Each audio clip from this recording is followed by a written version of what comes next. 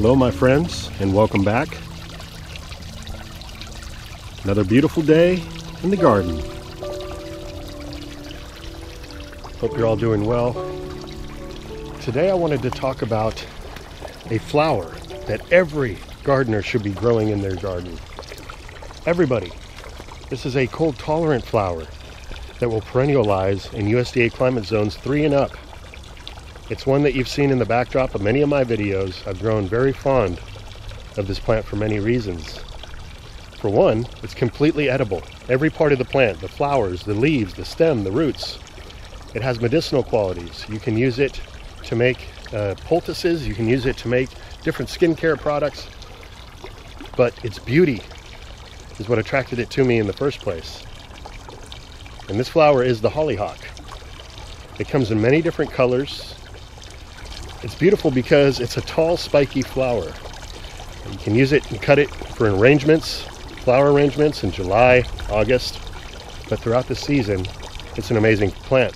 And why it came to mind is because it's now starting to pop up throughout the garden. It does die back in the winter, but you can see here, these are all hollyhock.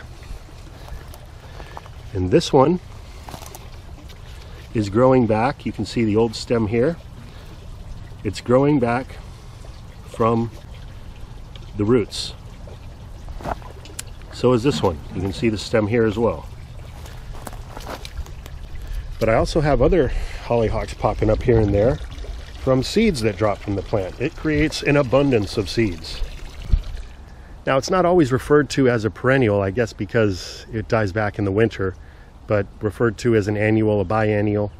But regardless, it has just so many uses. One of my favorites is that it attracts in bees, butterflies, and hummingbirds really like them as well. So here's what the seeds look like little flat discs.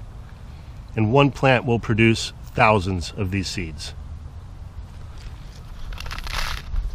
Now to plant them, just simply put in a trench and put in a couple seeds. You're not going to want to do a whole row of these usually, because one plant is showy enough in a particular area, but you can plant it up to about a ½ inch deep. It's a rather large seed.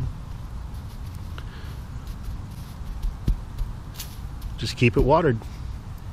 Now you can find many different styles of the hollyhock flower available all across the internet, so just do a quick search and you'll find seeds. This year is a little bit different than others, that it's becoming harder to find certain seeds, so if you do have an issue, just let me know and I'll see if there's a way that I can send out what I have. I have a lot of seeds. Here's another one coming up at the edge of the hugelkultur. Again, you can see the old stick there. Now another great thing about this plant is it has a deep taproot. Whenever you have a plant that has a deep taproot that dives down further than other plants, it essentially is mining up minerals and nutrients down lower than what most plants are able to access.